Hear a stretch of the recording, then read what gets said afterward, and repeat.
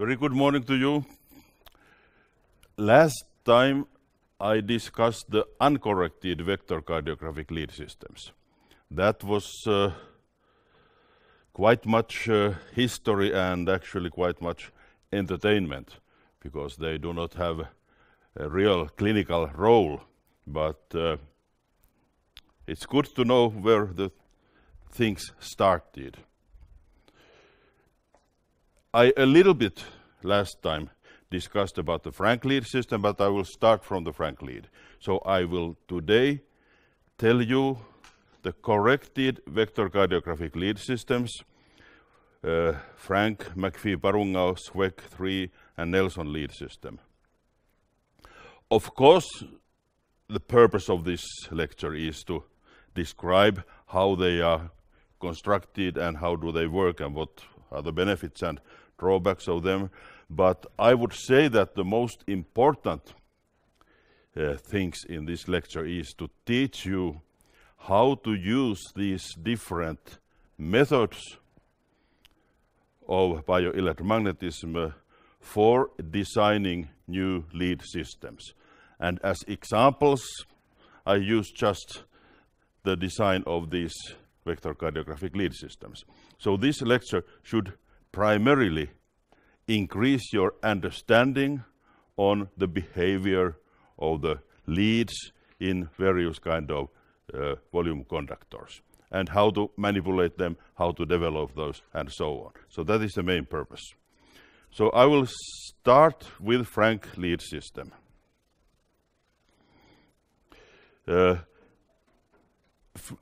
Ernest Frank was a clinical cardiologist, but he was very much technically oriented. And the lead system which he designed, despite of these shortcomings, of course, nothing is perfect. Despite of those facts, it is clinically the most reliable system. And during the 50s, they were used all those lead systems which were on the previous slide.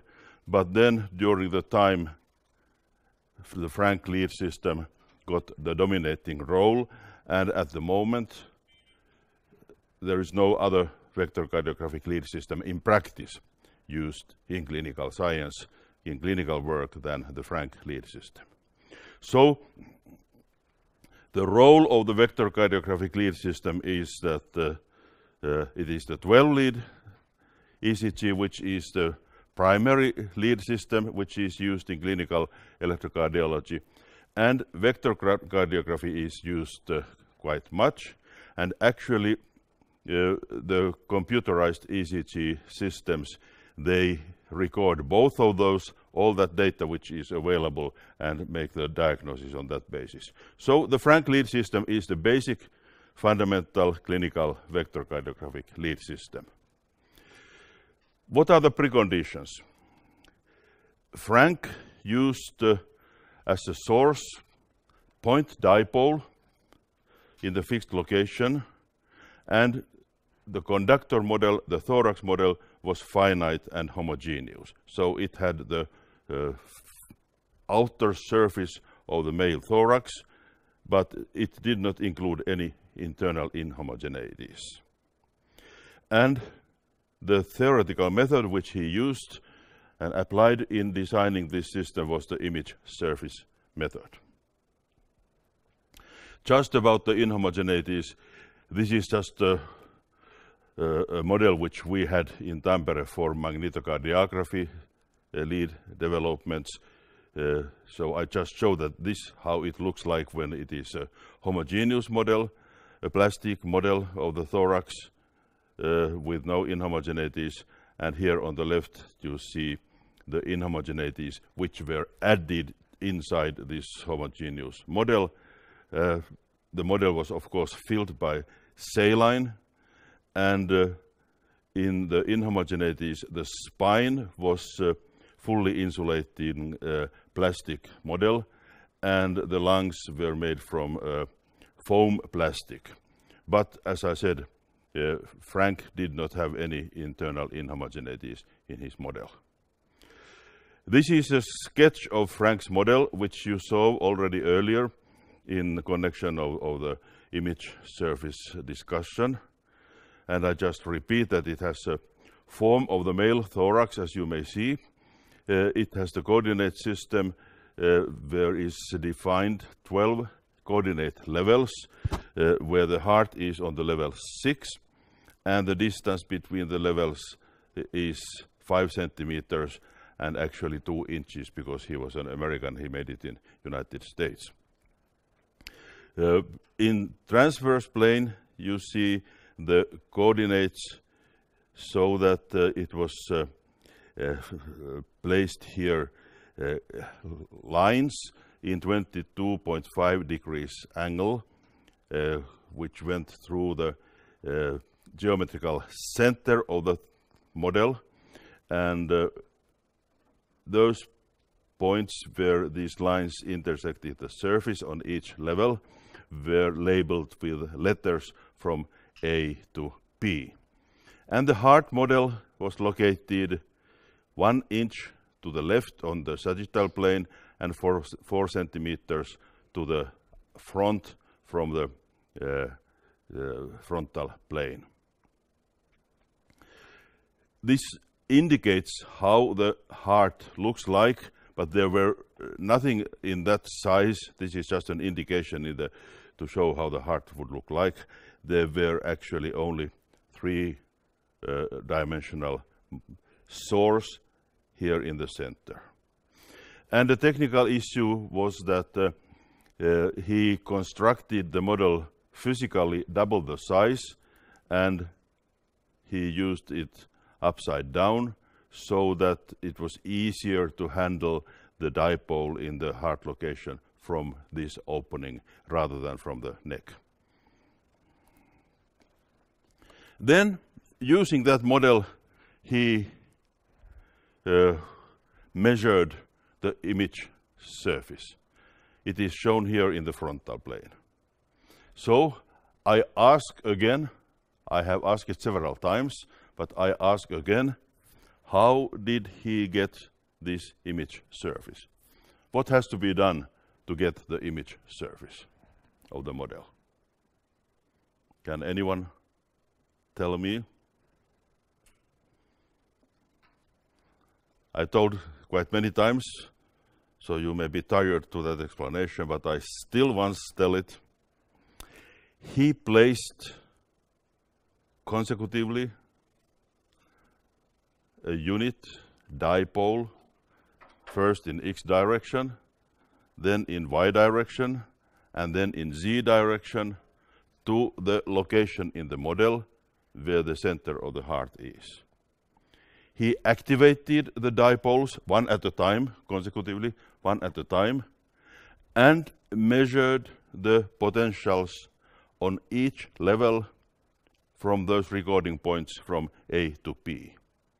That potential which he measured is the coordinate of the corresponding point in image space, the coordinate for the x-axis, the x-coordinate. Then he placed a unit dipole in direction of y, measured all the potentials from all the points, and that measurement results were the location of that point in image surface for its y coordinate, and the same for z coordinate. So here are shown these lead vectors. What he obtained were the lead vectors for these measurement points, and that's how they look like in the level 6.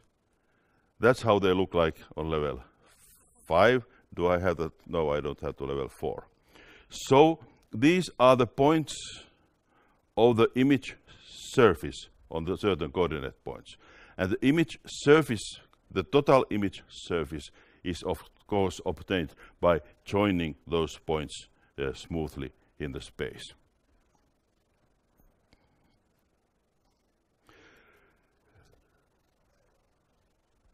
Frank was a clinical cardiologist and understood well the practical clinical problem.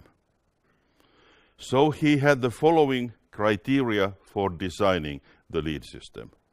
Firstly, it should be easy to apply.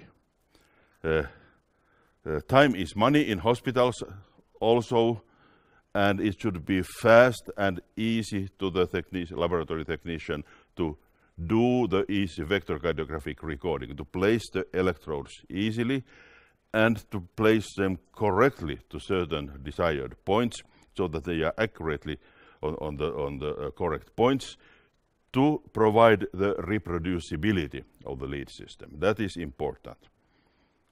When patient has some heart problem, is taken to the hospital, it is compared, of course it is the stands alone, the ECG what is recorded, but it is also compared to the ECG which is recorded from the same patient earlier and possibly in another hospital. So it must be reproducible, this recording. And he was smart to understand the left-hand problem, which is an important problem in recording electrocardiograms with vectorcardiographic system or equally well with 12-lead ECG. And it is surprising how little this left-hand problem is understood and known in practical clinical electrocardiography. It's important problem. It is a very big issue, but it is not recognized. And I repeat, last time I told it, but I repeat it again, what is the left-hand problem? If you think that it is recorded the Eindhoven lead 1 from the patient, that means that the signal between the two hands, the lead field for the Eindhoven lead 1 looks something like this. But if the patient, when lying on the table for recording a situation, places his left hand on the side of the body, the skin is wet from the sweat, so it is conducting through, then actually the lead field looks like this. And that is not anymore the lead 1, that is lead 2. So that is very important that when recording the ECG, whether it is 12-lead ECG or vectorcardiography or whichever, when the patient is lying on the table, the patient should not keep hands on the side, either one or both hands on the sides, must have the hands so that they do not touch the sides of the body. That's important.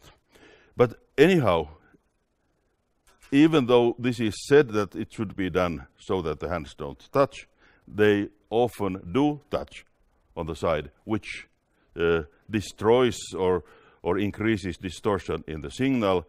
And Frank was smart enough to understand this issue, and he designed a system which is immune for the left-hand problem. Let's start to construct, let's step to the boots of Frank and start to construct the lead system using the image surface information which he recorded and which I did show in the frontal plane. So, how to proceed? Let's start with the Y component. This is very basic information, everyone knows that, but this is the beginning how to start it. To detect the Y component of the source, the lead vector shall be in the direction of Y-axis. Because if the lead vector is in the direction of Y-axis, then that lead detects the Y component, and only the Y component.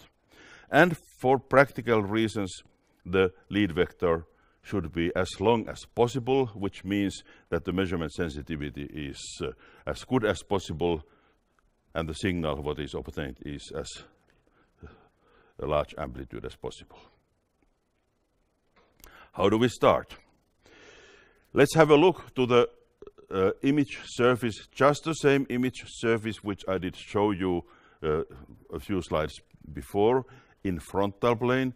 Now this is the same issue, the same plane shown in transverse plane in the other projection. How do we find lead vector which fills the needs in the previous slide? Firstly, it has to be in the direction of y-axis, and secondly, it has to be as long as possible.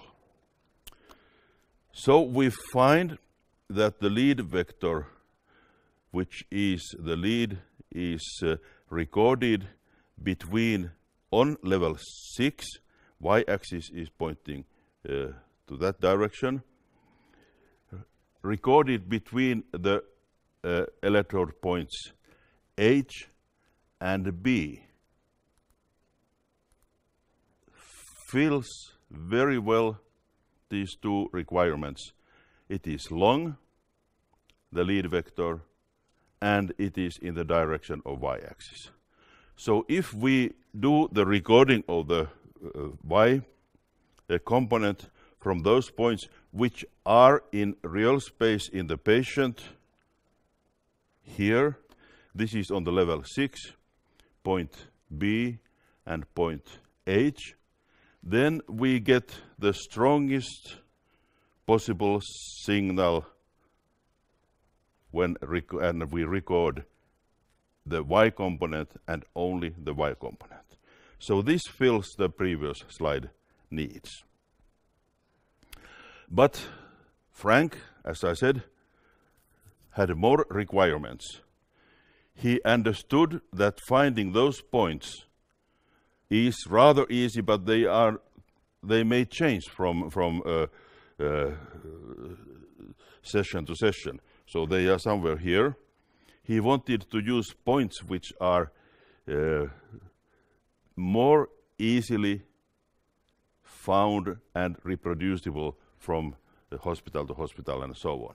So instead of points H and B, he selected the points A and I, which are easy to find.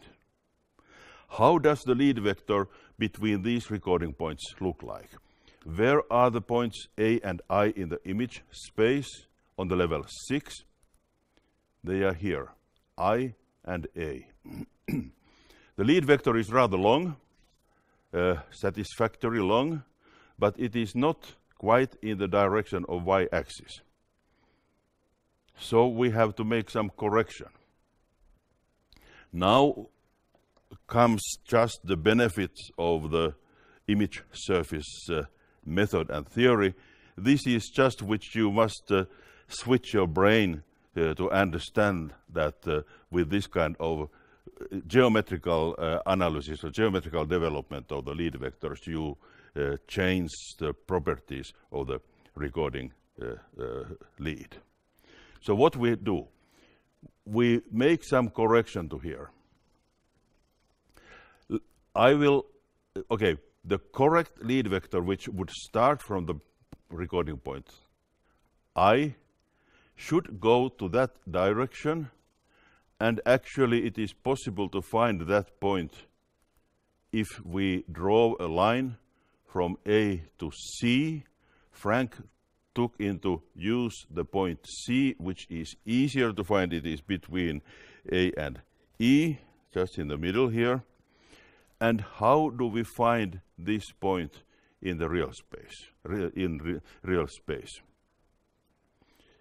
The procedure is the following. I draw in the next slide only this level 6 outer surface of the image surface, and it is shown here. Here is an image space, the level 6. It is much smaller now, but you see that it is the same.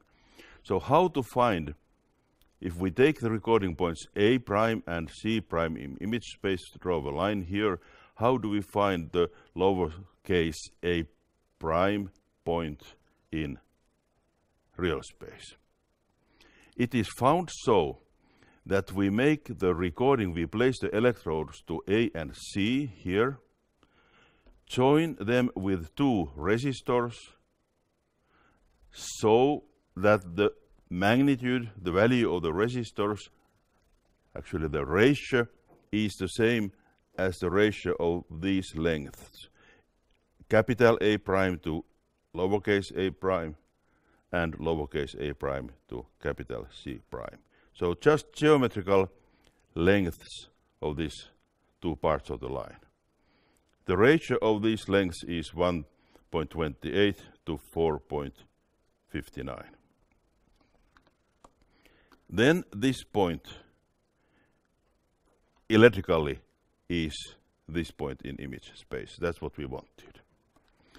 So important for this point A is that the ratio of these resistances is that as it is here, but how he got just exactly these numbers. He was a smart guy. He was very smart electrically. He understood that the patient has to be in the lead system electrically balanced to cancel or minimize the common mode noise which comes, for instance, from the lamps and from the lines and so on.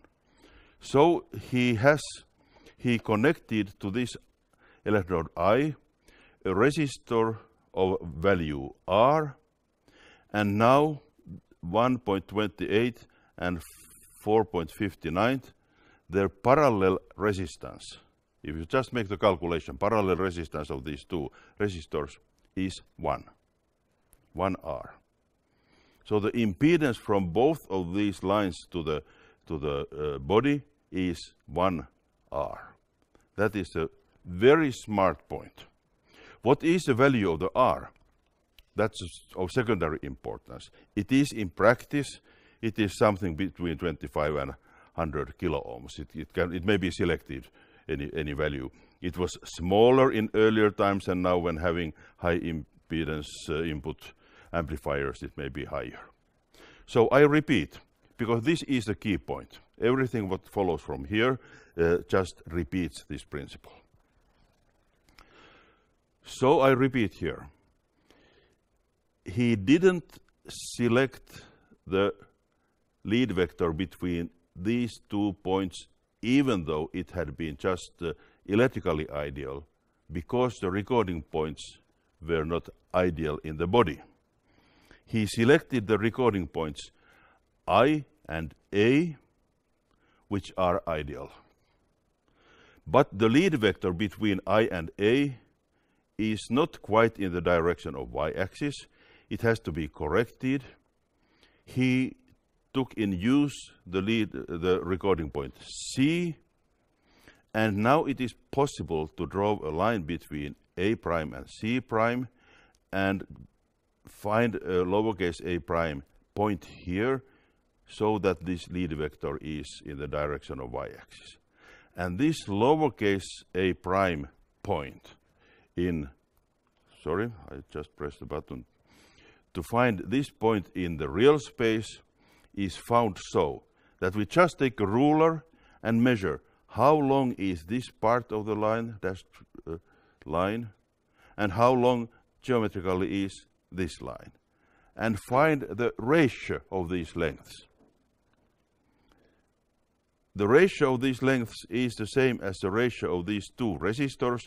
We place here two resistors, and the ratio of these resistances of these resistors is the same as the ratio of these geometrical length. So it is surprising that geometrical length in millimeters or whichever inches or whichever units corresponds to resistances in the real space. So there is infinite number of possibilities to make resistances, two resistances, which have the same ratio as this here, but he selected these resistances, therefore, that the parallel resistance of these two resistors is 1, and placing here 1 R resistance, the patient is in balance. That's the point. This is all what you need to know in image surface method using in designing lead systems. I will show you Frank designed the two other components, but the procedure is exactly the same. So let's, okay. I point out here, I will tell this again. The reproducibility is obtained in the way that it is not used H and B electrodes. It is used I and A and C. And the left-hand problem is avoided so that it is not used the arms as electrode location, only locations in the thorax. Then the left arm problem is eliminated. These are the 2 points. I'm happy I didn't skip those because they are important ones. I should make them text larger. Now I go to the C component. Procedure is exactly the same. Here is shown how the, well, it is not necessary for this purpose, but it is shown how the Frank triangle looks like in the image space. But anyhow, he selected as recording points primarily the neck and the left leg, which is down here. Let's take this projection separately. It is shown here of the image surface. Neck is on the level 1, electrode H, and left foot is somewhere in the middle of the lowest level 12. Lead vector between these two recording points is not accurately in the direction of z-axis. So he corrected that.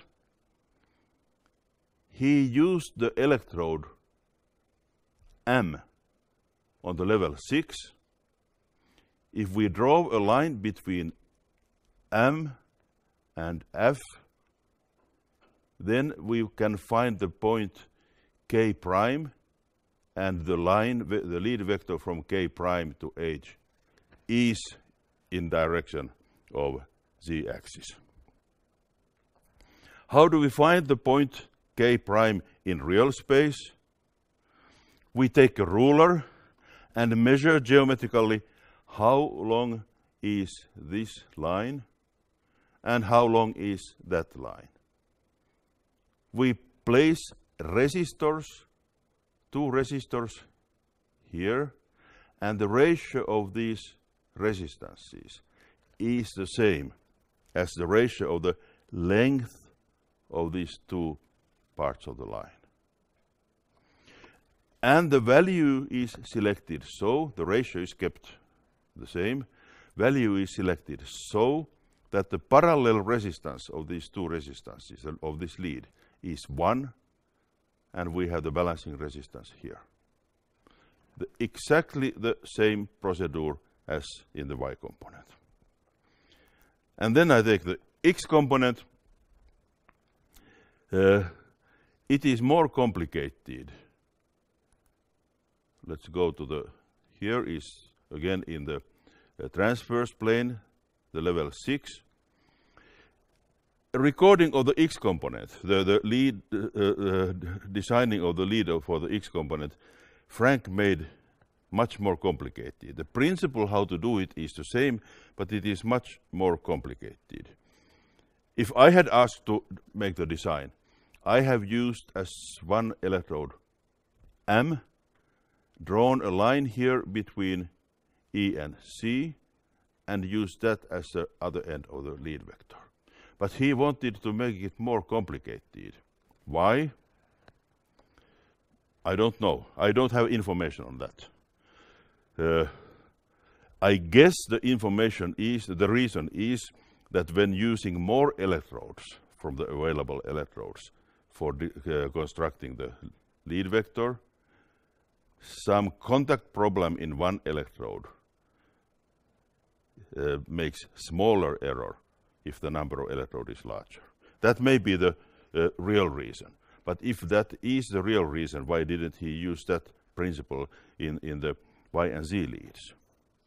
There may be another reason, which is that he wanted to joke. He wanted to make it a little bit more complicated, just to demonstrate his competence and make the users of the system embarrassed. I don't know what is the case, but anyhow, that's what he made. And finally, that point is found by placing resistors to M and A, and that point is found by placing resistors to I, E, and C. And calculation of the ratios come from the geometry, and the numerical values show that the parallel resistance is 1, and it is also here it is 1. Anyhow, that's how he made it. That's it. This is all the resistors in the 3 previous slides. Recording points IECAMFH, and the resistances from the previous slides are collected here, and the lead or the recording points for Y, X, and Z leads are just here, just directly from the previous slides. Now, let's again take the ruler and take the 3 previous slides and measure how long the lead vectors are in each lead. And we find, with whichever is our calibration, these are relative numbers, we find that the Y lead vector is 174 units, X lead vector is 156 units, and Z lead vector is 136 units. So, you find that this lead system is orthogonal because the lead vectors were really in X, Y, and Z direction, but it is not normalized. You find that the sensitivities, the lengths of the lead vectors are different in these 3 leads. So it has to be normalized to get an orthonormal lead system. And it is normalized so that it is placed here these resistors which attenuate the signal in proper amount. Now we have an orthonormal lead system, what we wanted. And this is how we can also draw the resistor network. So the resistor network shown here is in the Frank Vectorcardiographic recorder inside the device, and there's coming leads recording electrodes to the neck, to the foot, and on level 6 to A, C, E, I, and M. And that's it. This is the Frank lead system, and this is the lead system which is in hospitals, in clinical practice for vectorcardiography. The other lead system, which I'm happy to tell you, are not anymore used, but I want to tell you them because they use different theoretical methods. Then I tell that the Frank Vectorcardiographic lead system is orthonormal provided that, and then comes 4 issues. So you may anticipate that perhaps it is not necessarily orthonormal, because perhaps those 4 issues are not true. What are they? What has to be real so that Frank lead system is orthonormal? So apparently you may anticipate that it is perhaps not orthonormal. Let's go to the preconditions. I gave the preconditions, which are the source is point dipole and conductor is finite homogeneous. Now I ask you, is the heart of the patient a point dipole? No, it is not. Is the body, the thorax of the patient homogeneous? No, it is not. Does the Frank model, thorax model, have the same form as the patient thorax has? Sometimes perhaps, but not usually. So, if the heart is a point dipole, but it is not, it is a volume source. If it is located in the correct location, that most often happens. If the thorax is homogeneous, which is not, absolutely not. If it has the form of the model, sometimes it may have actually, I don't know whose thorax Frank used exactly when designing the model, but some patient may really have that kind of thorax, but not all of them. So, what I show you here is that apparently, in most of the cases, this great lead system of Frank is not orthonormal. It is not. So, what does it do for the clinical diagnosis? Firstly, why did Frank give the resistance values with 4 numbers, with 3 decimals, if the accuracy is lost anyhow? Why it is given with so high accuracy? There is a good reason for that. If it is given with 4 numbers, the manufacturers of the vectorcardiographic lead recorders think that, it is really accurately designed. They must have these accurate values, and that's what we do, which ensures that all the recording devices are similar. Whichever is the value, it is the same in all the devices. And actually what I claim is that it doesn't matter what the value is, because it is always wrong. But it's important that it is same in all recording devices to ensure the reproducibility. Well, if it is so wrong, what is the clinical value of such a recording system which is not orthonormal? This is an important theoretical issue which you have to understand. It doesn't matter whether the 3 lead vectors are orthogonal and or orthonormal. It is sufficient that there's somewhere close to that. It doesn't matter if they are just accurate, because there does not exist any absolute ECG or vectorcardiographic signal. The signal what is recorded from the patients is what it is. It is recorded from healthy people, this and this and this kind of signal, and from sick people having certain cardiac sicknesses is recorded that and that kind of signal, which is compared to the healthy person's signals. Important is only that they are recorded in the same way. It doesn't matter whether it is correct or wrong lead system. Important is that it is always recorded with the same way from all patients. So small deflections from the orthonormality, absolutely no meaning. Absolutely no meaning. If it is very much changing, then it has to change, deviate very much from the orthogonality for certain reasons. I don't go to the details, then it might have some minor effect. But anyhow, this is the point. So please don't worry, even though it is not really orthonormal. Important that it is reproducible, easy to apply, no left-hand problem, and close to orthonormal. That's important.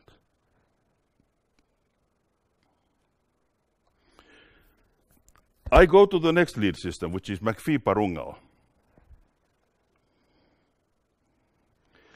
Richard McPhee was the fellow who introduced the lead field theory. So it is apparent that he wanted to design a lead system which applies the lead field theory. That's clear, of course. What is characteristic for the lead field theory? I told you before that in the image surface theory, the source is a point dipole. And I told you that in the lead field theory, it is possible to use a volume source, which is good thing. So, in McPhee-Parungau lead system, it's natural that in preconditions, the source is a dipole moment of a volume source. So that's the philosophy of way of thinking. For conductor, they selected, like Frank, the finite homogeneous, but actually the way of thinking of the form of the thorax was much more primitive than Frank's way of thinking. I show you. This was designed some 6-7 years later, was it so, than Frank's system, and this was called also axial lead system. Why? Doesn't matter, whichever. The basic idea behind the way of thinking of McPhee was this. If we place two electrodes for recording the X component, one on the front side of the thorax, another one here, the lead field goes something like this. So you find that the lead field is in the heart region, is in the direction of X-axis, only on the line joining these, and in other parts it has a very different direction. That is what holds for the Frank lead system, but as I said, don't worry about that. But they just wanted to discuss this issue and see how to make the lead field linear and homogeneous in the heart region. I told that you before. This is the solution. They placed, this is a compromise always, they placed 3 electrodes on the frontal anterior surface of the thorax in front of the heart, and resistors here to divide the lead current. And now you see that the lead field quality in the region of heart is much better than with only one electrode. Then they also concluded that the back electrode is so far from the heart that it is sufficient to have only one electrode there. I agree with that. They placed the electrodes at the edges of equilateral triangle, and they are located in this way. The coordinates are given here. I don't go to the details. And the back electrode is here. Then, with the same way of thinking, they just thought that on the left side, which is quite close to the heart, but not as close as the anterior surface, it is sufficient to have only 2 electrodes. And on the right side, it is so far from the heart that, again, 1 electrode is sufficient. So they had these 3 electrodes on the anterior side with 3 times 100 kilo ohms resistors, just to divide the lead current homogeneously. 2 electrodes on the left side with these coordinates, 66 kilo ohms, both of those. So the impedances for these electrodes were the same. And 1 electrode on the back and 1 electrode on the right side. Unfortunately, which I do not understand why, they forgot one thing.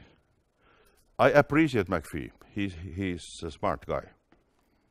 Or was. I'm not sure whether he still lives.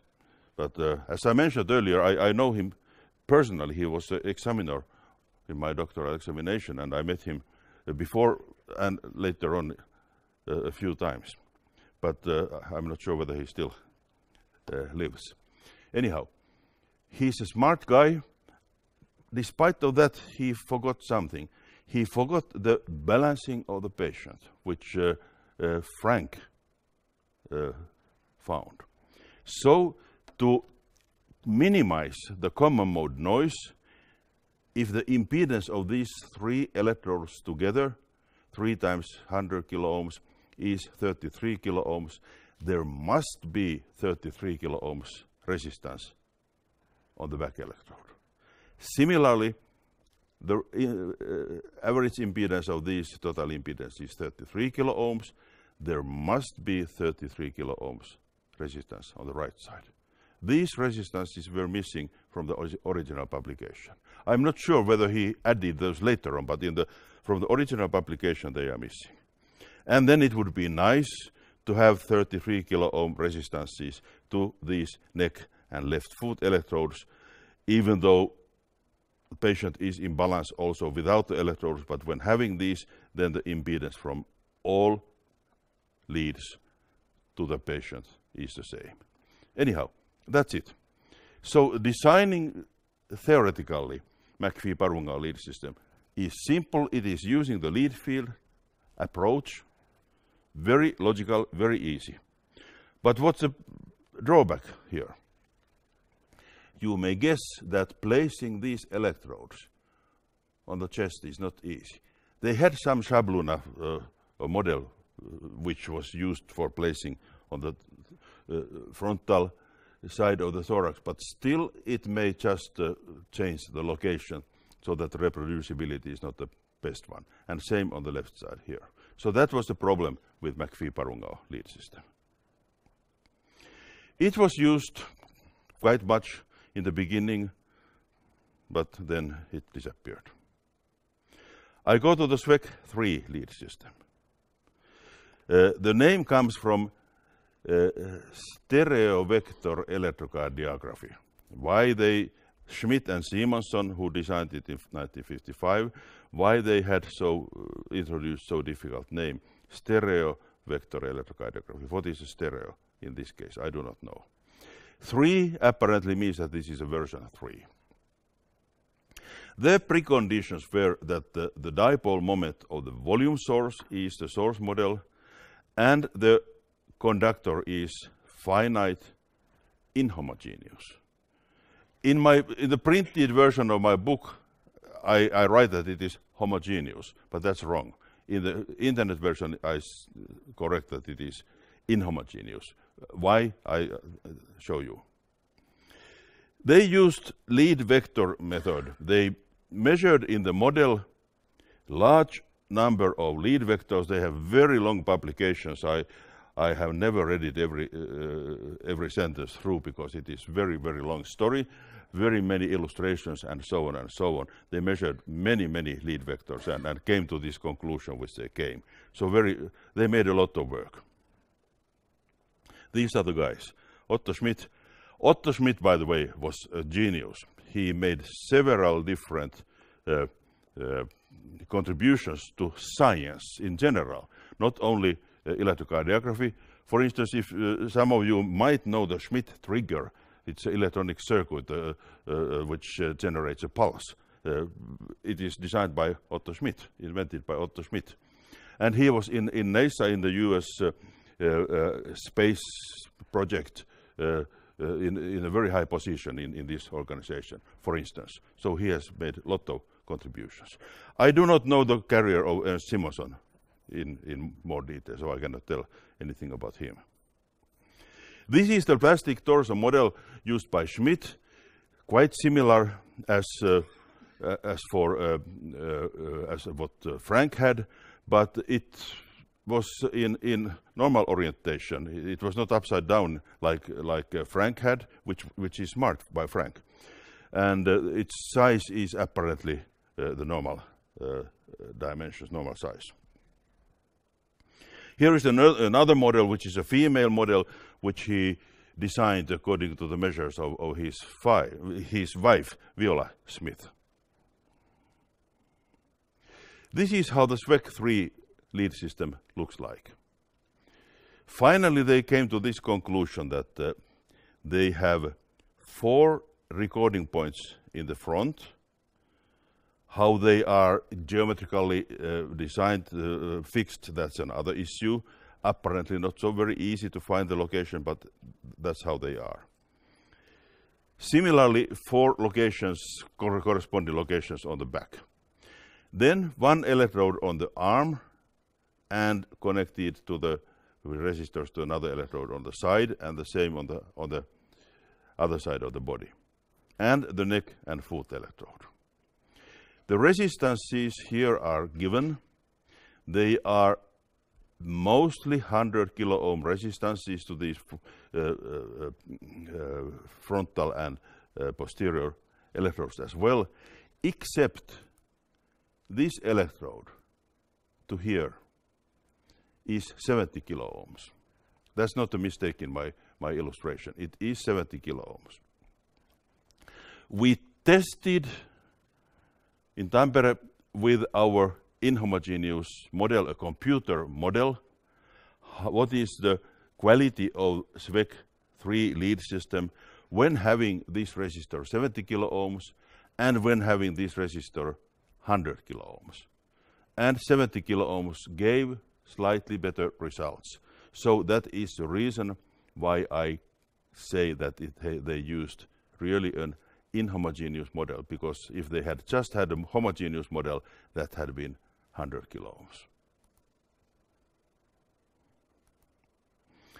There was in IEEE Engineering in Medicine and Biology journal a special issue of Otto Schmidt telling all those very important contributions what he has made in very many different disciplines. I had the pleasure to write an article of the SWEC 3 lead system to this journal. I was invited to do that. It was a great honor, and that is one of his contributions. And then the Nelson lead system. Clifford Nelson, who designed the Gabor-Nelson theorem, of course, also wanted to design a lead system which is based on Gabor-Nelson theorem. That is natural. As a source, when you remember the Gabor-Nelson theorem, they used a dipole moment of a volume source with a moving, actually optimal location. So that comes from the Gabor-Nelson theorem. It is a dipole moment of a volume source. So it is not a volume source, it is a dipole moment of the volume source. So it can be a point dipole as well, but in practice the heart is a volume source. Only the dipole moment of that.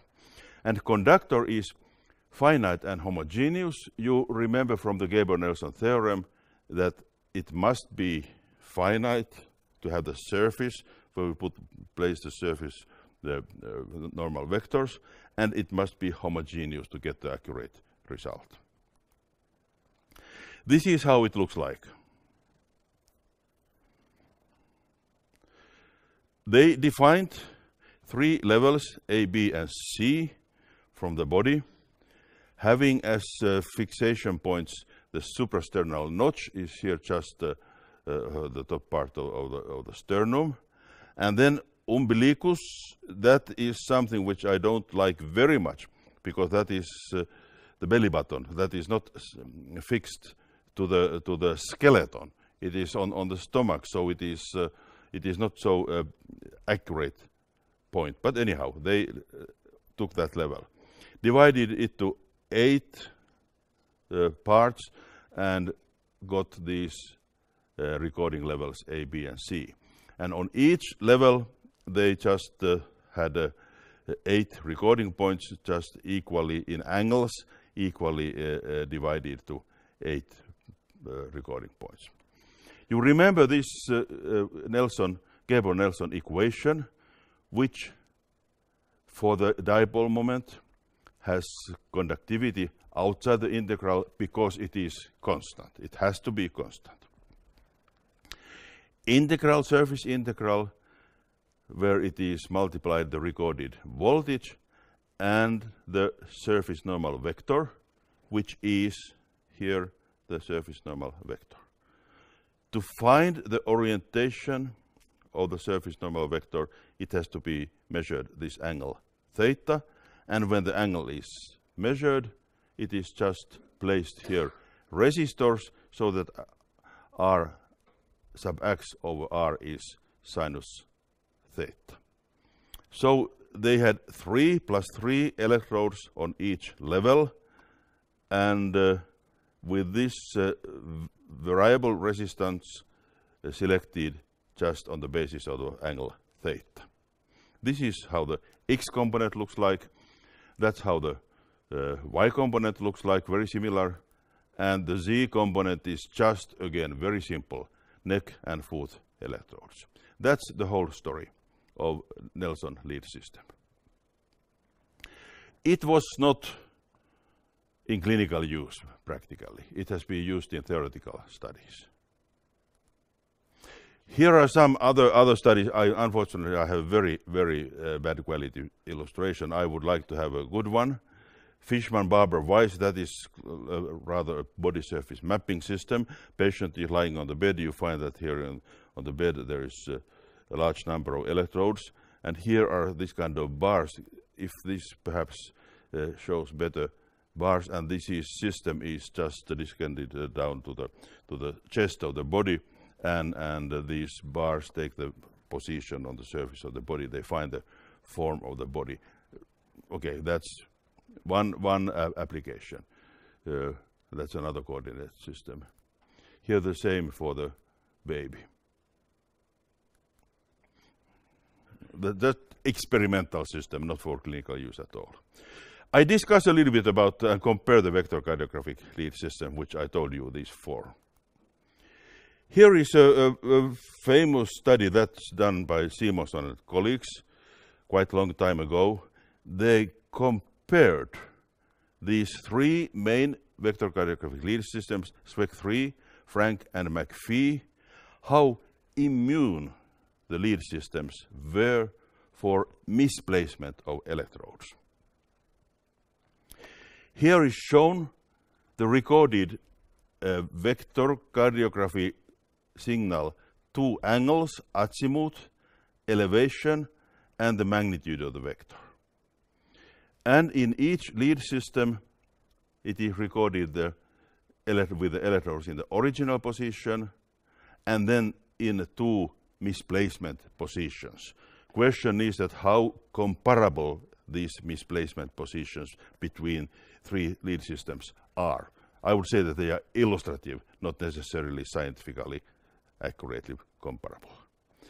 So what they did, I don't necessarily need to go into the details how these misplacements were made, but perhaps a short introduction can be done. The original signals in original positions are those. Then when placing in SWEC the V3 electrode 2 centimeters down, or Frank system, all electrodes 2 centimeters down, or in McPhee, the distance between A and B, instead of 11 centimeters, it is 9 centimeters. Are these comparable misplacements? I don't want to discuss too much about that. Anyhow, the signals look these red lines in that way, and with an other kind of displacement, the blue line shown here. So what you see that from these lead systems, the SWEC3 is quite immune for the misplacement of the electrodes. And that is easy to understand because there are many electrodes here. The lead field is homogeneous for a large region. Small displacement of the electrodes don't change the lead field too much. But in Frank, where the electrodes are just point electrodes here, if they are raised or lowered, that changes quite a lot the lead field, and this signal is changed a lot. That's natural. McPhee has, quite similarly as SWEC, has 3 electrodes, so small misplacement of the electrodes does not have so big effect. This is logical to think in this way. I like this work. This is old work, and that kind of works were made at those times quite many. This is one of those. We do not need to go in details and see all those works. No, I think this is sufficient just to have an impression that it has a meaning or effect, how accurately the electrodes are made, how reproducible the system is. Now I go to other ECG lead systems. I discussed 12 lead system, and then I discussed vectorcardiographic lead systems, and now I go to other ECG lead systems. There are several other ones. I take some characteristic typical examples. What if we have as a source model the moving dipole? That can be used with the Gabor-Nelson theorem. Well, there's not too many works done with this model. Martin Author and Geselowitz made some works, and then they found that when calculating the location of the moving cardiac dipole, for the great deal of the time, great proportion of the time of the QRS complex, it was located outside the anatomical region of the heart. So that is impossible. Of course, the source must be in the heart, not outside the heart. So it comes from the mathematical calculations and so on. So it is not obvious solution. What about multiple dipole? Sylvester and some of his colleagues made a nice work by dividing the heart in regions and representing each of those regions with a dipole. And here is shown how the septum dipoles are activated in this model. Left ventricle dipoles are activated and right ventricle dipoles in this way to generate the ECG. I come to this. What about multiple dipole? I warned you that multiple dipole and multipole are so similar words that please don't mix them, and please don't worry when I do mix them all the time. So I speak about multipole now. How to measure the multipole components of the cardiac source? Here is used as a model a spherical homogeneous volume conductor model for the body. If that is our model, then the dipolar components X, Y, and Z are, of course, apparently recorded like this. And then the quadrupolar components are recorded in this way. That's how they mathematically come.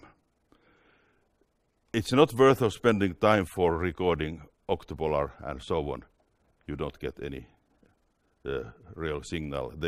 When going further, the further away you go to the volume source, the faster the higher order terms decrease in amplitude. Quadrupolar components you get, but not more. I make a summary of the ECG lead systems. I skip this clinical diagnosis part. I make a summary of models used in various ECG systems.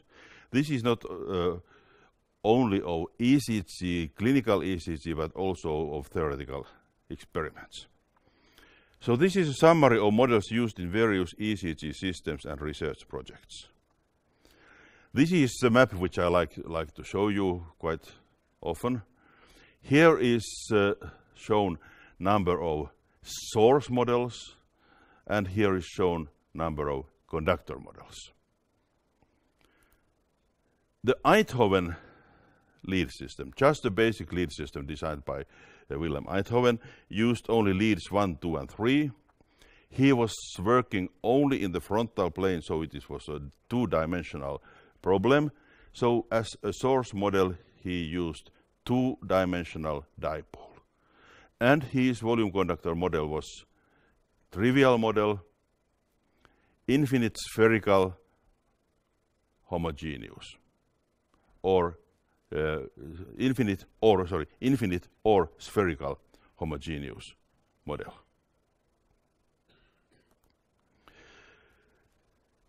The 12-lead ECG and vectorcardiography, uncorrected vectorcardiography, the cube, tetrahedron, and so on, they used as a source model a dipole with 3 components, and conductor was a trivial case, either infinite homogeneous or spherical homogeneous. They did not take into consideration the volume conductor properties at all. Those vectorcardiographic systems which used the finite homogeneous model were Frank, McPhee, and Gabor-Nelson.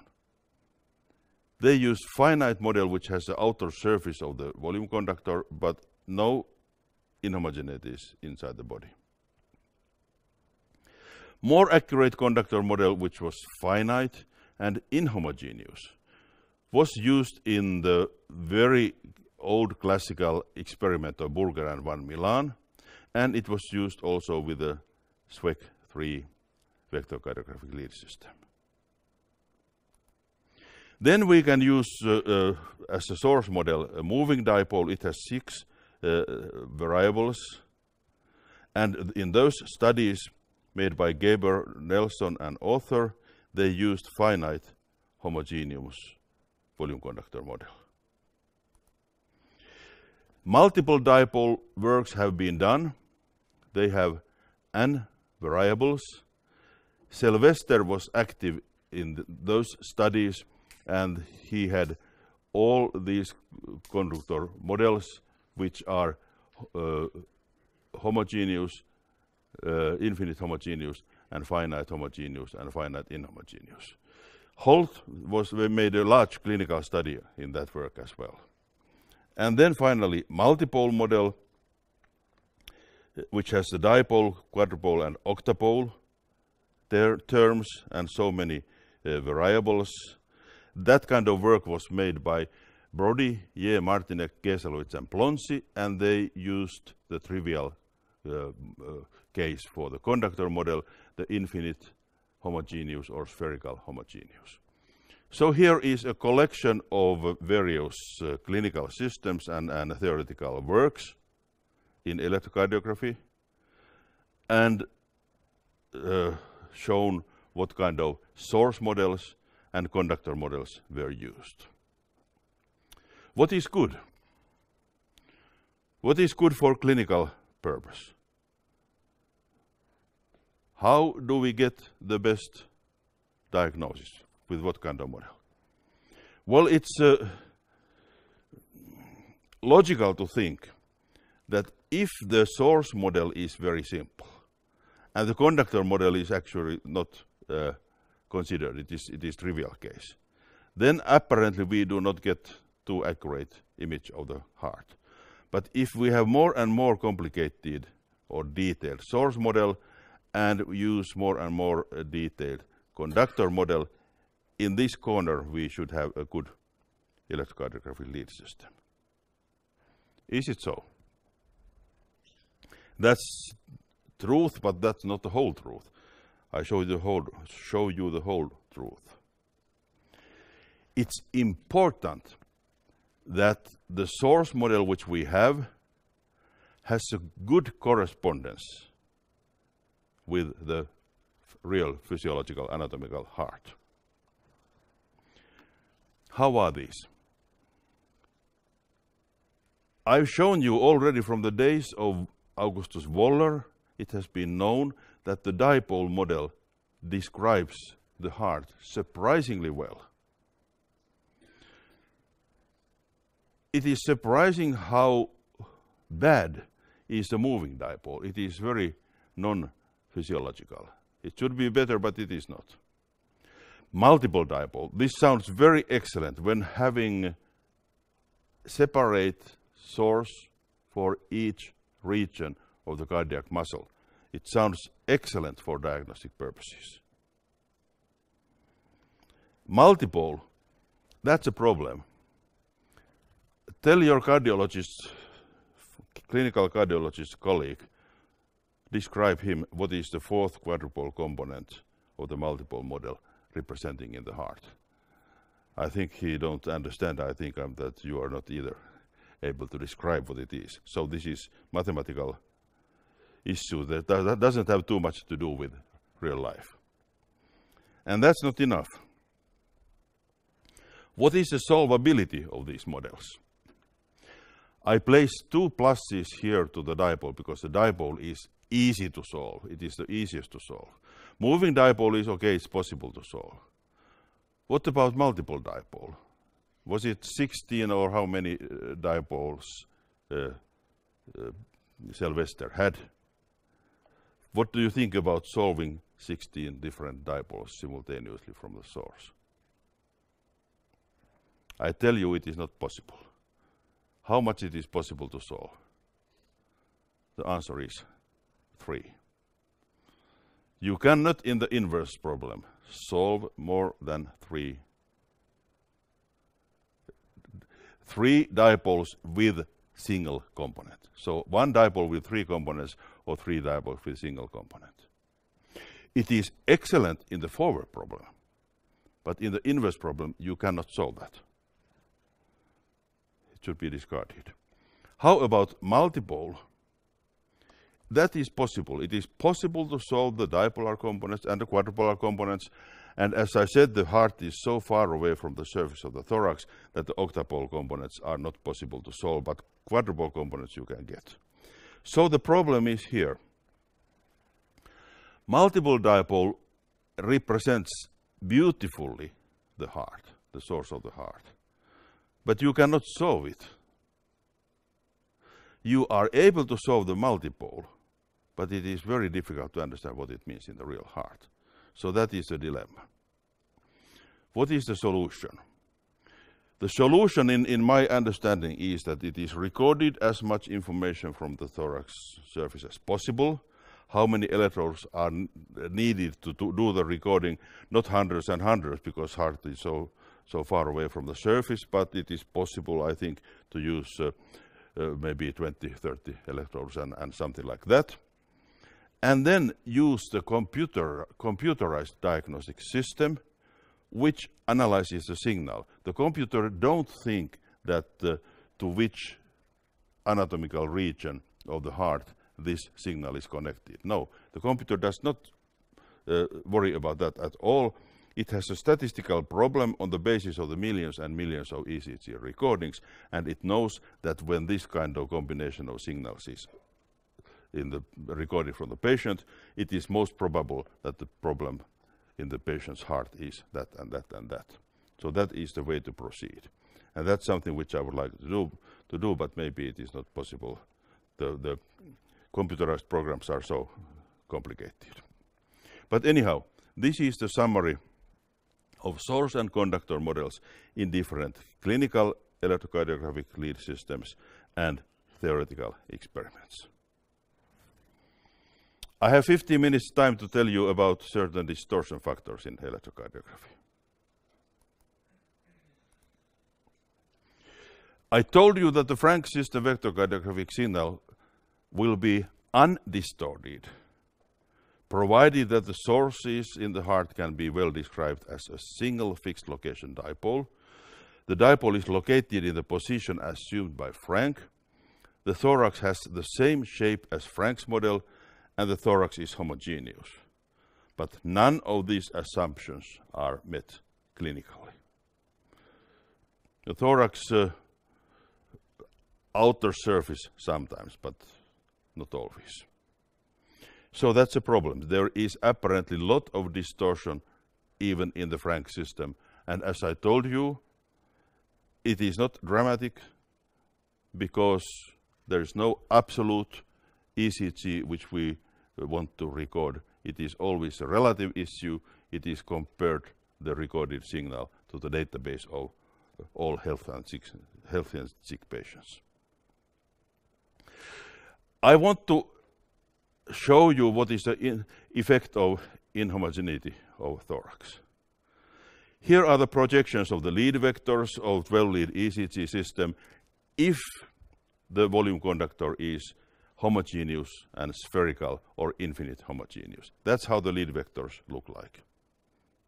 This shows how the lead vectors look like in real case in the finite inhomogeneous torso. And you find that they are far away from those ideal ones which we think, or actually cardiologist thinks, when not knowing what is the real life. You see that, especially from the sagittal plane, that the V2 and V3 just in front of the heart, the lead vectors are very long, they are very sensitive to the ECG signal, and anyhow the lead vectors are far away from the ideal orientation and ideal length. So there is a lot of distortion coming from the inhomogeneities and the surface of the thorax. Brody effect. That's an important inhomogeneity or distortion. It was invented by Daniel Brodie, who was a clinical cardiologist and also technically oriented. What is Brodie effect? Assume that we have a homogeneous volume conductor and we have a linear homogeneous lead field.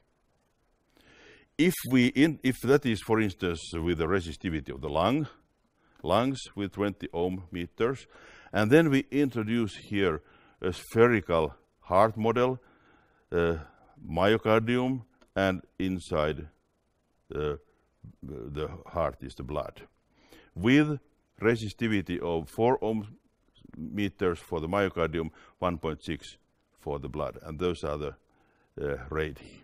What happens to the lead field? That's what happens. This was calculated accurately with one of my colleagues in theoretical electrotechnical science, and it is interesting that, of course, the lead field is strongly distorted in this way, but what is interesting is that in this homogeneous, if this is spherical model, in this homogeneous region inside here, the lead field in the inner part is linear and homogeneous. That's interesting. It is mathematically comes that it is linear homogeneous. But that doesn't matter because there's no sources in the heart. It's just mathematically interesting, but there is no source to utilize this homogeneous lead field. The sources are in this myocardium region, and you find how it is distorted, this lead field. And here it is said what is the Brodie effect. This direction orientation is the radial direction in the coordinate system, and here is the linear direction of the lead field, which is the original direction.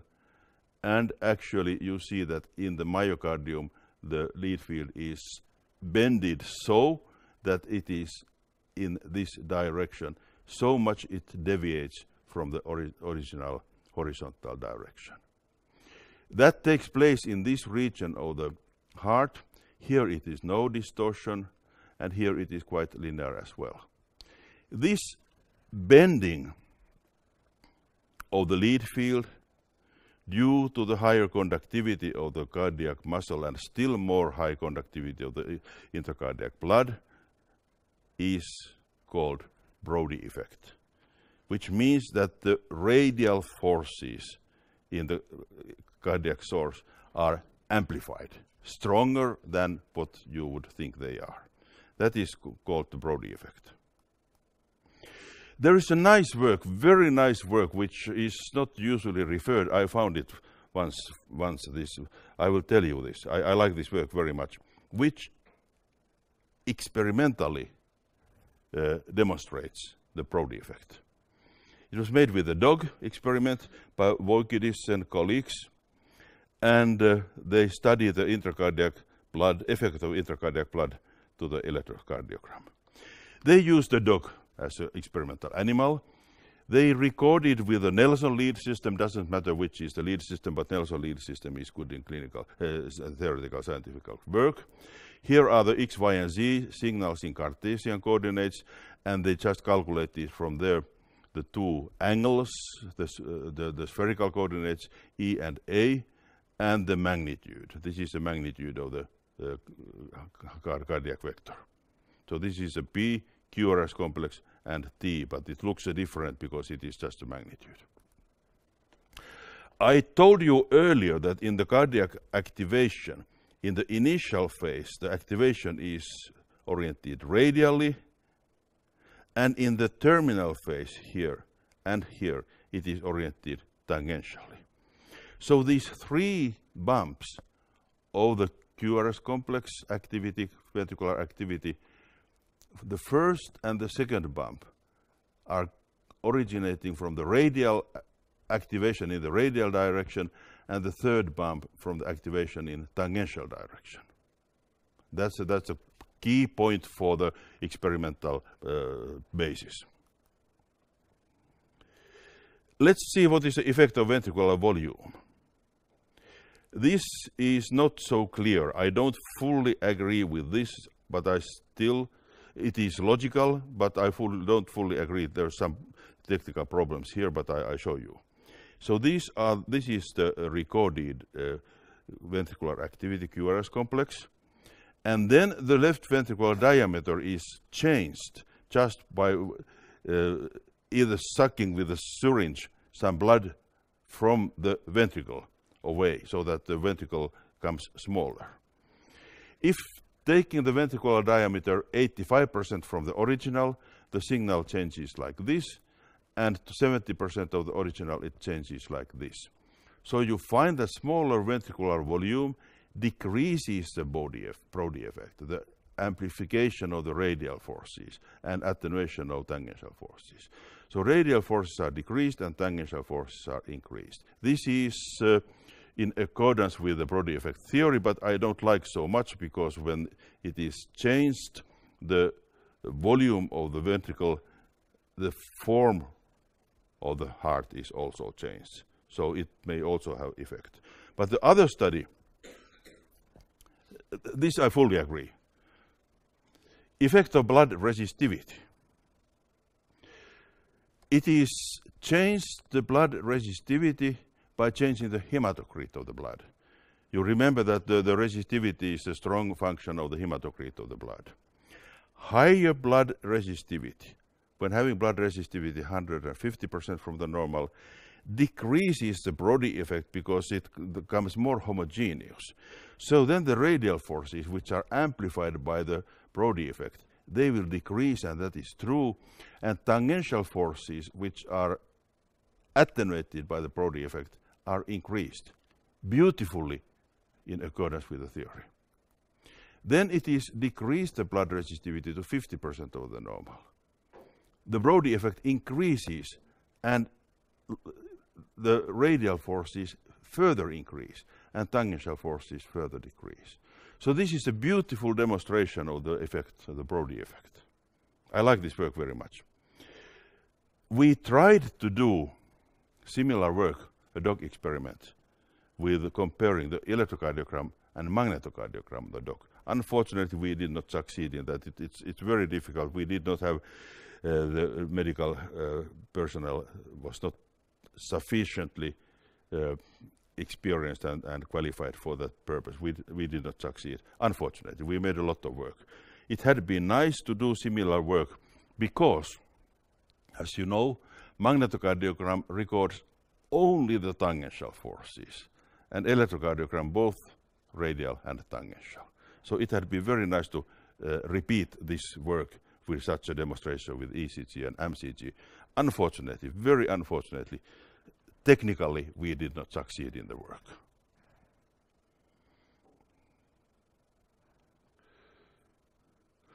Then, effect of respiration, issue which is very practical clinical issue. I show you what is the effect of inspiration, to inhaling air, on QRS and STT parts of the ECG. The differences in heart vector due to inspiration are shown on the upper scale. I easily show from my computer screen, but from the upper scale, the magnitude, and in elevation angle, due to mid-respiration and full inspiration on QRS. So the difference of the magnitude of the QRS complex between mid-respiration and full inspiration is indicated here, and the difference in STT between mid-respiration and full inspiration is shown here. And here is the change in elevation. So what you see here is that there is a lot of effect to the ECG signal from the respiration. And why is that? Because when the lungs are full of air, they are larger, their impedance is, resistivity is higher, and in addition to that, during the respiration, part of the lung is gliding out and over the heart. So that has a lot of effect. Don't worry about the figures and numbers here, but you see that there is a lot of effect. And I show you another slide. Effect of inspiration on azimuth and elevation of QRS and T. Here are the azimuth angle, and here is the effect in mid-respiration, the black and thin blue in full inspiration, and here are the differences which are generated due to the respiration. So you do not need to study what are the numbers. The purpose of these two slides is to emphasize that the ECG has to be recorded in mid-respiration, not full inspiration, not full expiration, but in mid-respiration and very, very small, thin respiration, because it has a strong effect to the signal.